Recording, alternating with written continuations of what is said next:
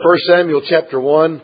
Brother Ryan's got our song tonight. He'll come and then we'll have our survey. Come on, Brother Ryan. First Samuel chapter 1, tonight's survey of the Bible. We'll enjoy this book. Brother.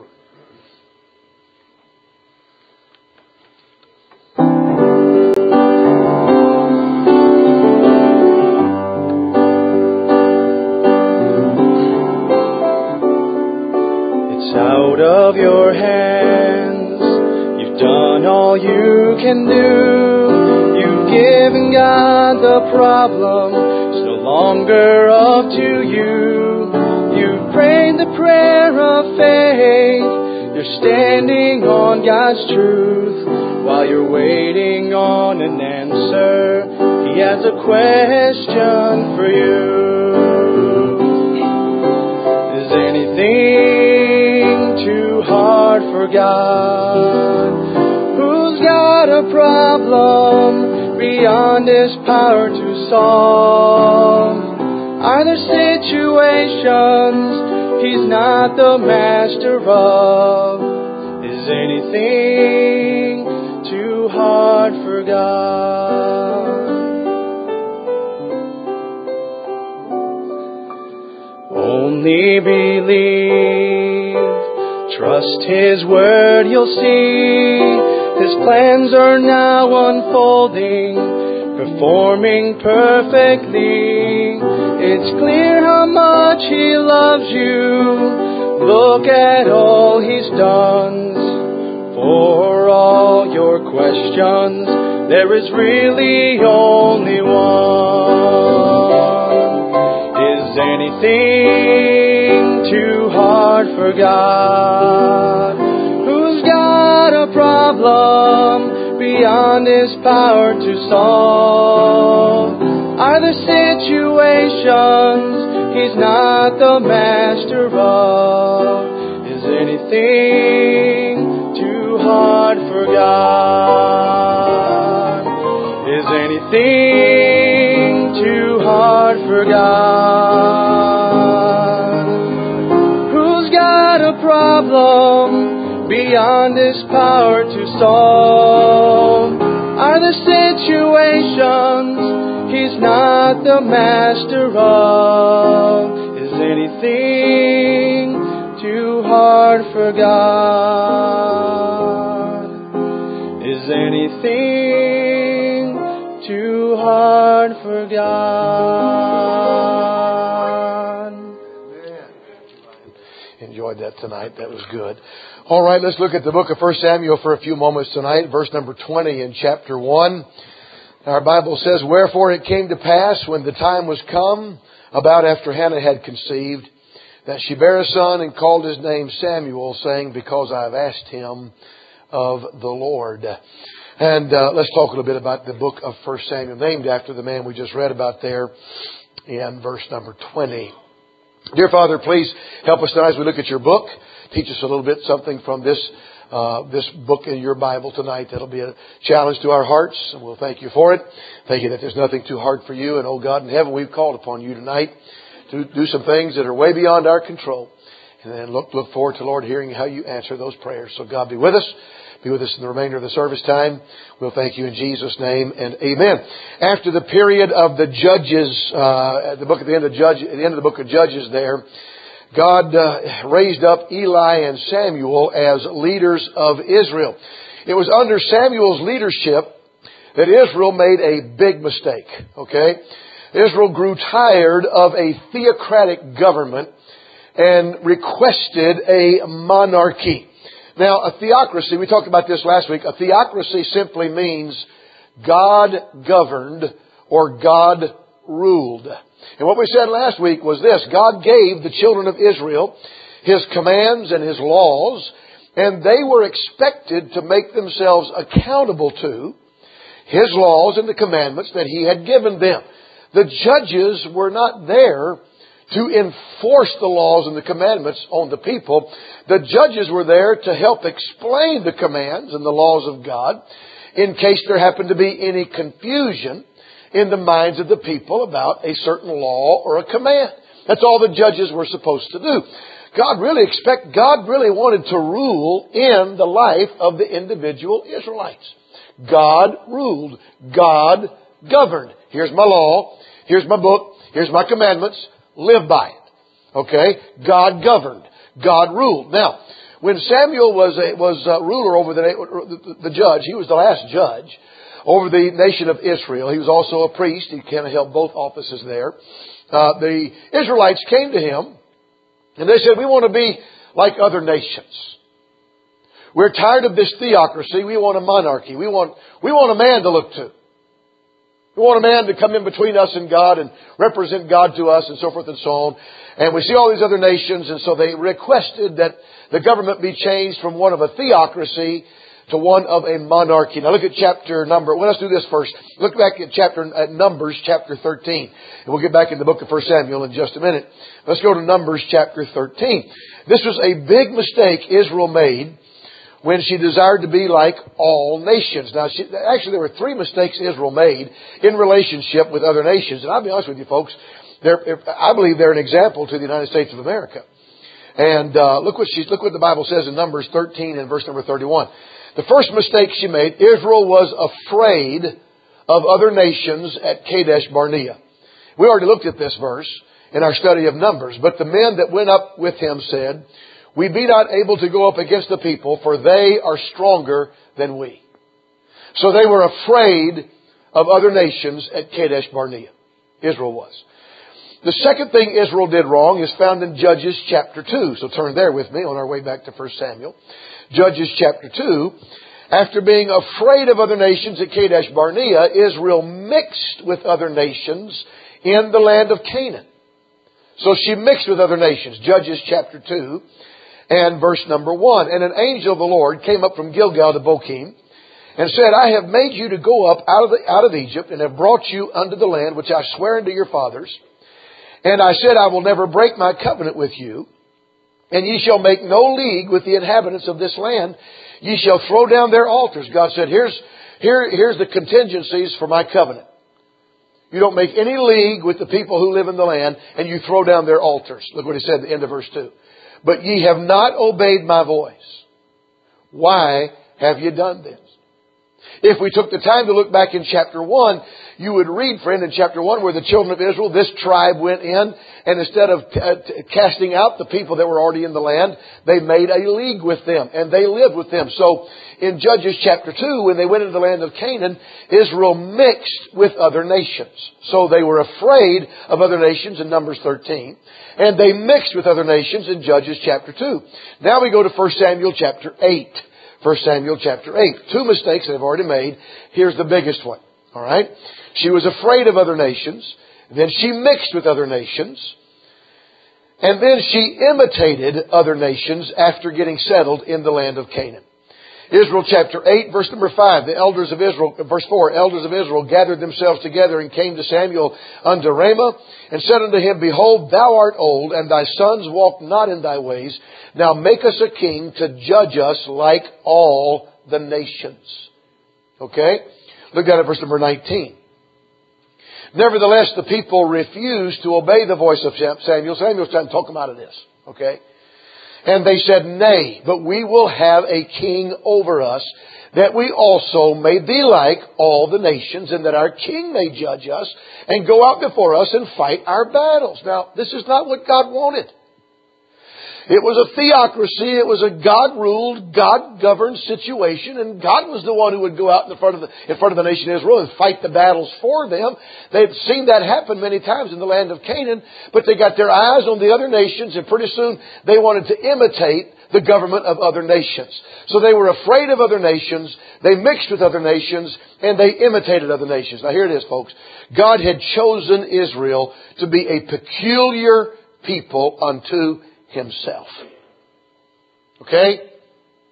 He had chosen them to be a peculiar people unto Himself. And their fear of other nations, and their mixing with other nations, and their desire to imitate other nations was displeasing to God. In becoming like other nations, they lost their peculiarity. They lost their uniqueness, and that was their strength. Their strength was in the fact that they were not like other nations. Their strength was in the fact that they were peculiar to God. Their strength was in the fact that He fought their battles for them. Their strength was in the fact that He went out in front of them. Their strength was in the fact that they didn't mix with other nations. And their strength was in the fact that they didn't imitate other nations by having the same kind of government they had. They were God-ruled. So when they lost their peculiarity, they lost their strength. Are you listening tonight? When they lost their peculiarity, they lost their strength.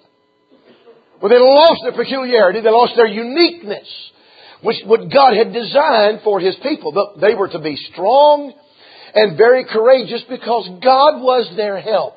There was no need to be afraid of other nations. Hadn't God knocked down the walls of Jericho? Goodness gracious, hadn't God done wonderful things in helping settle the land of Canaan? Hadn't God made the sun stand still for Joshua? Hadn't all of that happened at the hand of God? They didn't need to be afraid. They should have lived with a boldness, a holy boldness, because God was their refuge. God fought their battles. They were to separate themselves unto God because He was a jealous God. And His name is jealous. He said, "You're my people. You need to be separated unto me." So they were not to mix with other nations. And they were not to learn the ways of the heathen. They were to live by the statutes, the commandments, the precepts, and the truths of God's Word. And when they became fearful and they started to mix and eventually imitated with other nations, they lost their peculiarity. They lost their strength. Now, I'm going to tell you something. You say, well, that's Old Testament. That's the nation of Israel and so forth and so on.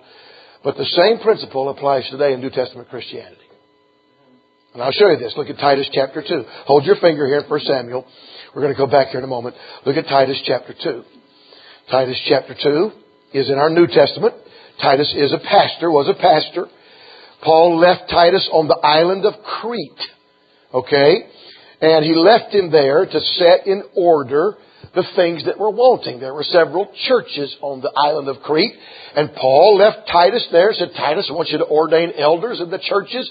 And I want you to help set the things in order that are out of order in the churches." There were some problems. Get them ironed out. Now listen to me, folks. Just as Israel was the bride of God and was responsible to Him, so we are the bride of Jesus Christ. This is not replacement theology. We didn't replace Israel. Israel is the bride of God. We are the bride of Jesus Christ. Okay? Now look at Titus chapter 2 and look at verse number 11. "For the grace of God that bringeth salvation hath appeared to all men, teaching us that denying ungodliness and worldly lust, we should live soberly, righteously, and godly in this present world, looking for that blessed hope of the glorious appearing of the great God and our Savior Jesus Christ, who gave Himself for us," watch it now, "that He might redeem us from all iniquity, save us, and then purify unto Himself." Hey, what kind of people? Peculiar people. Zealous of good works. A unique people. Now, when you look at verse number 12 there, teaching us that denying ungodliness and worldly lust, we should live soberly, righteously, and godly in this present world. What is that, friend? Do you know what that is? That is biblical separation. A lot of Christians only practice one half of separation, and some practice none at all. Separation is two-sided. It is from the world unto God, unto Jesus. And this is what He talked about here. Teaching us that denying ungodliness and worldly lust, separating from that which is wrong, and then we should live godly, soberly, and righteously in this present world. That's separating ourselves unto. When Christians in this New Testament church age lose their separated position, they lose their strength. Our strength is in our separation. Our strength is in our peculiarity. And the whole temptation right now is to throw away all standards of separation, be they ecclesiastical or personal, and live like the world, talk like the world, walk like the world, so that we can win the world. When we imitate the world, we lose our peculiarity. We lose our uniqueness, folks. Look, Willow Creek, they came out last year in 2008. The Bill Hybels, the pastor of Willow Creek Community Church in Barrington, Illinois, which is the model church for all contemporary ministries, Rick Warren's ministry included. And he disappointed me when he didn't pray in Jesus' name like he said he would at the inauguration. He cited the Lord. He cited the model prayer, "Thine be the glory and the kingdom and the power forever and ever. Amen." But he said he was going to pray in Jesus' name. By the way, did you see your president had his first interview with an Arab television station? And he told them that we're not their enemies. And he said he's got Muslim relatives and lived in a Muslim country, and we're going to have to learn how to get along. That didn't take long, did it? And I don't think he's a born-again Christian. And I wasn't glad to see him take office. I didn't look forward to his administration, like some of our brethren say they did. But anyway. We lose Barrington, up here, Barrington. The model church for all contemporary ministries. I mean, the model church. And he said, we have done a great job at assembling a crowd, but we have been an absolute failure in making followers of Jesus Christ. Now, when we lose, but you say our separated position is so peculiar. Bingo. I don't have a prize to get out, but you won. Bingo. That's exactly right. And that's where we get our strength. That's where we get our uniqueness, folks. And it's not, separation is not a badge of pride to wear around like we're better than everybody else. It is for the honor and glory of Jesus Christ. It is a testimony that we are trying to be less and less like the world and more like our Savior Jesus Christ, who died for us, gave Himself for us that He might purge us from all iniquity, redeem us from all iniquity, and purify unto Himself a peculiar people. So we dare not lose our separated position. All right? Just like Israel, being the bride of God, we're responsible to Him to be a unique and peculiar people. So we are the bride of Jesus Christ, and He desires the same characteristics in us. Doesn't He desire us to be bold and not fearful? And hasn't He given us the Holy Spirit power to make us bold? And the truth of the matter is, friend, when we get fearful, that's when we all of a sudden we get afraid of the world. We get intimidated by the world. We don't want to look different, talk different, behave different, have a different spirit or attitude. We don't want to be any different because we're fearful. We don't want. So we start mixing with them, and the next thing you know, we're imitating them. And New Testament Christianity's lost its peculiarity, lost its uniqueness, lost its strength. Now, I'll say again, there are no perfect people in this church, starting with the man standing behind this pulpit tonight. But I really don't care how big this thing gets. Far more concerned with building people who are followers of Jesus Christ. That has been the emphasis and shall be. And I know sometimes it looks like we got people going backwards instead of forwards, and that may be true, but we got people going forwards instead of backwards. And I think in a New Testament church, you're going to have kind of some of both all the time. But we're not going to change the emphasis to fill the building. And not going to change the emphasis to pay the bills. By the grace of God. All right? So we don't want to lose that peculiarity. Listen, I know that the inner part of our spirit and our attitude is as just as important as our dress and our behavior, everything else public. I understand it all works together, friend. But I want to tell you something. We don't realize what both working together creates. It creates a unique spirit and a unique atmosphere. Okay?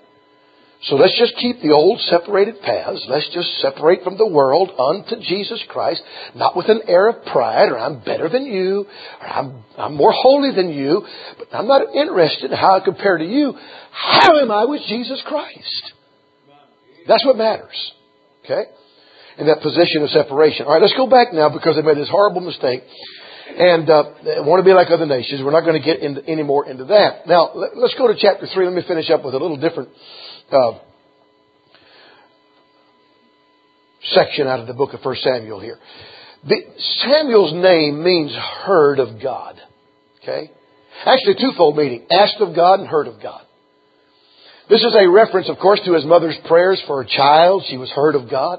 She testified that the Lord had heard her concerning the birth of her child. But this meaning could also be a reference to the call of God on Samuel's life that came to him as a young boy in the temple. I like that. 1 Samuel chapter 3, we've got that. And there is a lot of symbolism in the call of Samuel. A lot of symbolism in the call of Samuel. Look at verse number 1. Look at what the Bible says, chapter 3, verse 1. And the child Samuel ministered unto the Lord before Eli. And here's this phrase, watch here. And the word of the Lord was precious in those days. There was no open vision. Now, you understand this is before the Word of God has been completed. God was still giving His Word, okay? Revealing it to the men who were putting it on paper and parchment and so forth and so on. The Bible says in those days, the Word of the Lord was precious in those days. There was no open vision. Some of you adults were upstairs last week with Brother Jason, but I talked last week about, remember when we studied the book of Judges, we talked about the cycle.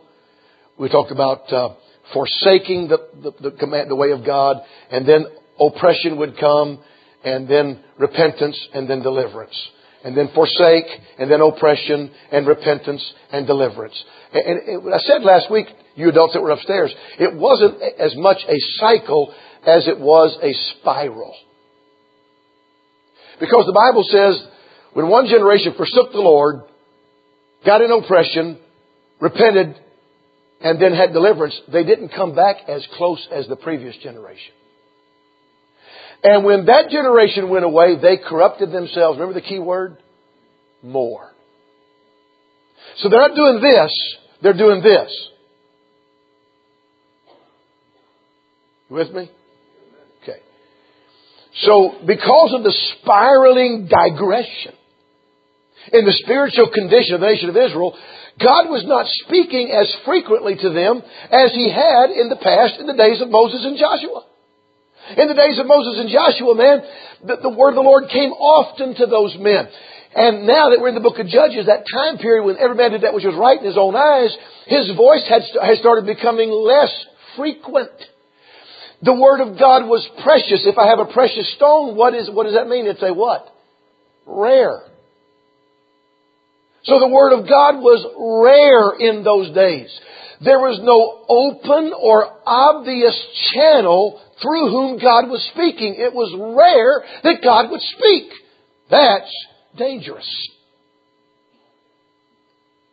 Now we have the completed Bible today, and you say, well, there's time. That won't happen now because we got the completed Bible and God speaks through His Word. But is God speaking to you? Just because we hold the Bible in our hands doesn't mean that God is using it to speak to our hearts. Okay? So that's a dangerous thing. It's a bad thing in the nation of Israel here, okay? The Word of God is frequent. It's rare. There's no open or obvious channel through whom God is speaking. Verse number 2. Here's some more symbolism. Verse number 2. And it came to pass at that time when Eli was laid down in his place and his eyes began to wax dim that he could not see. Now, look, the biggest problem was not that Eli had grown older, but that he had laid down on his watch over Israel. He had become negligent. You know where his biggest negligence occurred? With his own sons, who were committing adultery at the door of the tabernacle. And he came to them and said, "Oh, boys, this is not good. Shame on you. You shouldn't do this. He should have kicked their carcasses. He should have cleaned up his own family." But he laid down on his watch. I was going to show you that in chapter 1, but I'm running out of time. And why was this important for him? Because of the priestly succession in his family. Are you with me? His boys were next in line. He failed in his priestly responsibilities. And as he did, his ability to see, to judge his own boys was dimmed. So watch it now. We've got a situation where God is rarely speaking to His people through anybody. There's no open vision. The word of the Lord was rare in those days. And you've got a priest who is laying down on his watch. Laying down on his watch. You know, when we have personal spiritual character tragedies here in Faith Baptist Church, you know, I take it very, very hard. I don't like to see those things happening on my watch. You with me, church? I don't like to see families go into divorce. I don't like to see people getting out of church and young people wrecking their lives on my watch. Samuel was not taking care of business in his own family. He couldn't see. His eyes are dim. It's not that he's just getting old, but his effectiveness on his watch is not what it ought to be. Now, wait a minute. And then verse number 3, look at the continued symbolism here. And ere the lamp of God went out in the temple of the Lord. You know what happened in the temple of the tabernacle? At evening, the priest was to refuel the candlestick. The candlestick was never to go out. And every evening, the priest would go in and refuel the candlestick, and it would burn till the morning and through the next day. And at evening, the priest would come in again and refuel that candlestick, and it burned through the night into the next day. And Samuel laid down to sleep at the time when the fuel in the lamp was running low. And the flame was real dim. Now let's add it all up. No fresh vision. No Holy Ghost judgment. No fresh fuel. You know what Israel's doing? She's running on fumes. Every man is doing that which is right in his own eyes. The place is chaos. They're mixing with other nations. They're fearful of other nations. In their hearts, they're already starting to want a monarchy instead of a theocracy. They are running on fumes. There's no fresh word from God. There's no accurate and concise judgment of the Holy Ghost. There's no fresh fuel. She is running on fumes and about to go under. And then you come to verse 4. The Lord called Samuel. I love it. A young man laid down to sleep. Sam. Don't you think he probably called him Sam? Maybe Samuel. Samuel. He goes running down the hallway to Eli. Yes, sir. Yes, sir. What? Did you call me? No. Go back to sleep, son. You bother me. You bother me, boy. Get away, foghorn. You know.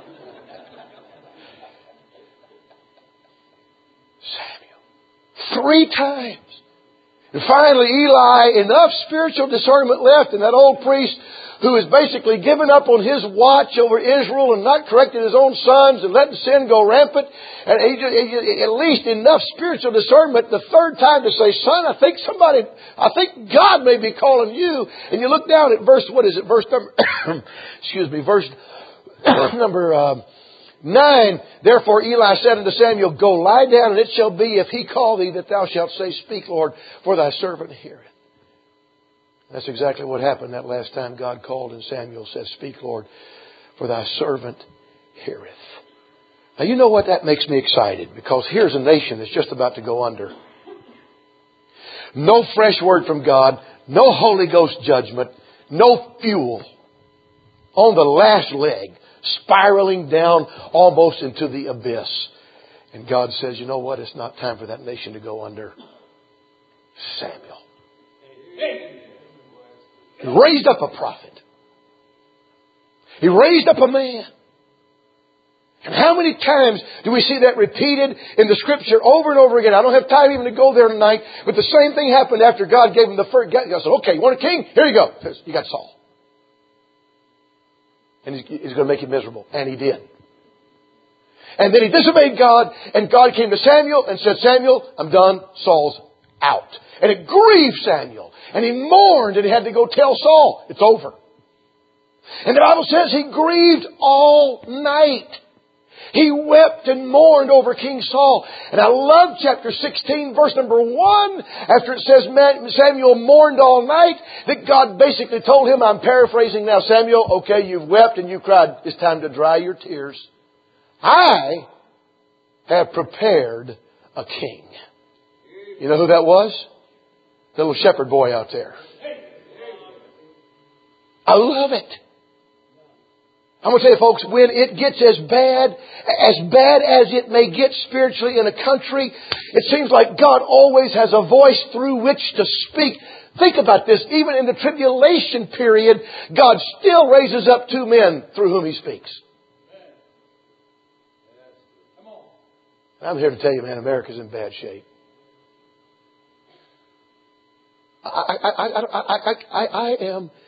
I'm absolutely just... Sometimes I sit and I just say, what in this world? I heard a independent, fundamental, well-known Baptist preacher say, he said, Obama is a born-again Christian. I'm excited for him and looking forward to his administration.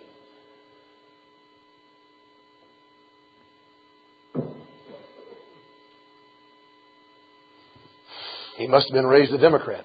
I don't know.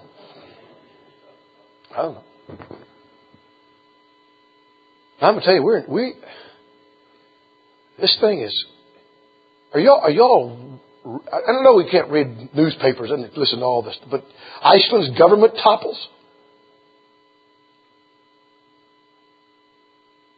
Muslims and the Muslims over in the European nations are so afraid of the Muslim country right now, Muslim people right now, it's unbelievable. They're infested with them. And our president's standing up there saying, I got family members that are Muslims. But we're going to have to get along. I'll tell you, folks. You say, oh, no, it's horrible, it's awful, God's done. Not so fast. Not so fast. Not so fast. Not so fast. That's not my business or yours. That's His. And in some churches it becomes a popular thing to surrender to the call of God. Sometimes it's sincere. Other times it's an emotional response. And I thought back over 18 and a half years here. It's never been really the thing to do amongst our young men over these years. Well, I'm going to go because somebody else got called. But God has called some young men to surrender, and they have. And young men sitting here tonight, I don't mean just teenage men. I'm talking about some of you boys Samuel's age. God ever comes your way in the quiet of the evening and calls your name, you report for duty. Like Samuel did. Speak, Lord. I'm listening. I'm listening. I'm going to tell you what, until God finally pulls the plug on this thing, friend, I believe with all my heart He'll be calling young men out. He'll be calling young men. He'll be raising up men through whom He can speak and work. And when it looks the darkest, God just might have a Samuel on the horizon. When it looks the darkest, God might have a David. Now, He may not. But I'm telling you what, I take great encouragement in this. No fresh word from God. No accurate, concise Holy Ghost judgment. No fuel in a country running on fumes. About to go under until God says, hey, Samuel. I love it. What a God. What a God. Let's stand together. Our heads are bowed and eyes are closed. Thank you for listening. Dear Father, I pray that You'll speak to our hearts. And Lord, help us. My heart's burdened for my nation, our country. But Lord, I am not despairing. I believe with all my being, God, that until You're ready to pull the plug on all of this, You're going to raise up men through whom you can work and speak. And there might be one even in our midst, God. And I just pray for the young men in our church that, Lord, they'll be yielded. That's what I ask. Yielded. We don't need any preacher called and daddy called and mama called and Sunday school teacher called men. We need some God-called men. And God, please, if ever in the night you speak out, Lord, I pray for that college student that I talked to on Monday.